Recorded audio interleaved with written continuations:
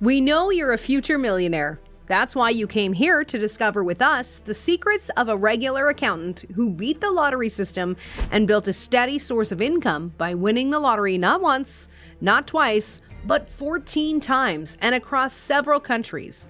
So if you dream of being wealthy and successful, but people tell you that's like winning the lottery, don't let the odds bring you down. After watching this video, you'll be one secret ahead of them and closer to your dream. So let's get into this story. Just an accountant. Stefan Mandel was an ordinary guy with a big brain. He grew up in the communist-era country of Romania, where there weren't many honest ways to earn money, and none to get rich, at least not outside the law. So he was always in financial struggle. But Stefan saw the light in a government-sanctioned lottery. It was the late 1950s, and Mandel worked as an economist for the Romanian Mining Consortium when he first came up with the idea of beating the lottery odds. Of course, Mandel wanted to find a sure way to hit the jackpot, so he brainstormed for a long time until he discovered the perfect mathematical formula that could predict 5 out of 6 winning numbers in a 6-number lottery game. Mandel started to believe that the lottery was his ticket out of the country. After thorough and careful research, the mathematician reportedly created a number choice algorithm based on his own method. He called this method combinatorial condensation. With this weapon on his side, he reduced the probabilities of predicting the winning numbers in such a game from 1 in several millions to 1 in several thousands, establishing a methodology. The first time he tested his algorithm, 4 years after having developed his formula, he bought a lot of tickets with the help of loans he took from 3 of his closest friends. He really needed this thing to work, or he would end up being up to the neck in more debt than ever. When he finally put his discovery to the test at that time, he only aspired to win the second prize, which required matching only 5 numbers. But to his surprise, he won the jackpot. His idea proved successful, and all his effort paid off, as he won the first prize of the game, approximately $19,000, which at the time, we're talking about Romania in the 70s, represented almost 18 years of his regular salary. So after paying all his debts and giving their money back to those who helped him in the endeavor, he still had $4,000 in profit, which was enough to start a new life. And that's precisely what he did.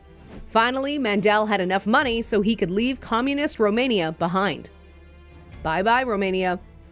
Being a Jew, Mandel set his sights on moving to Israel. However, because it was almost impossible to leave his country at that time, Mandel had to bribe foreign ministry officials to escape safely. For a while, he settled in his new home in Israel, but soon after, he moved again. This time, he and his family started moving from place to place around Western Europe until he finally decided to leave the old continent and settle down in Australia, a country with a stable and established economy in the 1980s and not too expensive to live in. It was in this country where he would devise his most extensive plan yet. New citizenship, new lottery. When Mandel gained Australian citizenship, Mandel was now able to do business in the British Commonwealth countries, of which Australia was a part of at the time. What this meant, in a nutshell, is that his new citizenship allowed him access to the UK lottery system, as well as Australia's. He started with a formula that would fit in well with the UK lottery system, and this strategy was much less complicated. He did not attempt to predict the winning combination of numbers. Instead, he needed to implement a way to acquire as many tickets as possible. It kind of worked as what we would call a brute force attack when trying to hack a system today. It was a tedious process, but easier than the one he applied in Romania. The winning steps. Mandel took his time to study the UK lottery system and established a series of 6 steps he would follow in order to make a profit from it. Let's take a quick look at what he did precisely. Step 1. Identify a lottery that consists in hitting 6 numbers between 1 and 40. Combinatory calculations reveal that in such a set of numbers, there are 3,838,380 possible combinations. Step 2. Finding a lottery that offered a jackpot at least 3 times bigger than the total amount of possible combinations. According to his calculations, a relation lower than this would not be enough to obtain profits and pay all his investors. Oh yeah, he now had investors and a sort of society called the Lotto Syndicate. Step 3. Attract people and raise money. Buy a lot of tickets and promise them to split the profits. That's how the syndicate was formed. Step 4. Print millions of tickets with all the possible combinations. This step sounds a bit weird, but you see, by that time, you could print the tickets at home and then deliver them to be processed. So, he printed millions to ensure he got the winning combinations somewhere in the bulk. Step 5. Deliver all the printed tickets to the delivery officials. There were tons of paper involved in this bulk delivery, but they had to accept it. The whole process was completely legal. Step 6. Take the prize and enjoy the profits. The Lotto Syndicate. The first time he executed his operation, Stefan was forced to write all the possible combinations by hand. This operation required an enormous amount of work, and he risked falling into massive debt if he made a mistake. But the 1980s arrived, and with them, the start of the computer revolution. And Mandel was happy to incorporate computerized help into his schemes. Stefan reunited hundreds of people who believed in his system and invested along with him. Mandel then bought several computers and a dozen printers that started working tirelessly according to an algorithm he created. Now, filling every possible combination and printing them was a lot easier. He and his syndicate managed to hit the jackpot in 12 lotteries across Australia and the UK. And that's without counting that they also won the second and third prizes, since they placed bets on all positive combinations. Mandel kept cracking lotteries, and each time the government enacted new rules or laws they hoped would put an end to the successful heist, such as prohibiting printing tickets at home, forcing lottery buyers to acquire their tickets in person at stores, and prohibiting bulk acquisitions of tickets. As a result, the syndicate was slowly forced toward a new target: the American dream. Mandel now wanted to make it into worldwide headlines by showing off his method. So in 1992, he gazed upon the Virginia lottery in the United States. It was a perfect candidate for his algorithm, since the $27 million jackpot was more than 3 times larger the number of combinations, 7 million tickets. He only needed to work with the syndicate again. And that's how he managed to get above $3,000 from approximately 2,500 investors, amassing a total investment of $7.5 million. They now could buy all the combinations, print all the tickets at their operations base in Sydney, Australia, and ship them to the US. The poor guys at the Virginia lottery still worked using the old ways. It was the perfect victim.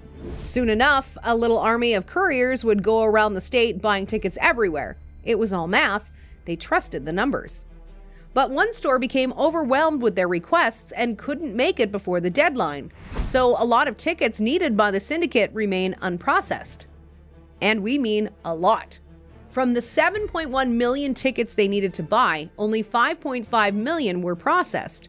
So there was a huge possibility that they could still lose all this time, money, and effort, as only one of those 1.6 million combinations could end it all. But they were oh so very lucky. On February 15th, 1992, they all attended the lottery's final draw, and after hours of frantically reviewing all the combinations in their power, they found the winning tickets. They won the jackpot, the second, the third, and dozens of other minor prizes, amassing an overall amount of $30 million. The aftermath. After winning all that money, the genius got spoiled. He didn't compensate all his investors with the massive amount of money they were expecting to receive. Instead, they received meager compensation that barely surpassed their initial investment. The worst thing for them is that they couldn't sue him or complain, because technically, he did comply with his obligations and gave them back their initial investment. The CIA and the FBI investigated Mandel for more than 4 years, but the authorities concluded that technically he hadn't violated any rules. However, as before in Australia and the UK, and after discovering his method, the American lottery system was forced to change the lottery rules so they would never have to face another Mandel again. But suppose you want to replicate Mandel's genius idea. In that case, we have to give you the bad news. Today, most lotteries have several protective mechanisms to prevent this kind of heist.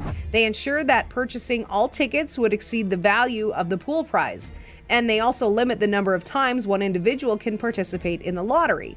These changes made this method obsolete. It is not possible to use anymore. It's worth noting that Stefan wasn't hiding at all. It was all legal. There is a story that he even discussed with the Australian lottery officials what he was planning to do, but no one took him seriously. In the long run, it was a big mistake to underestimate this man who won the lottery 14 times in the course of 30 years.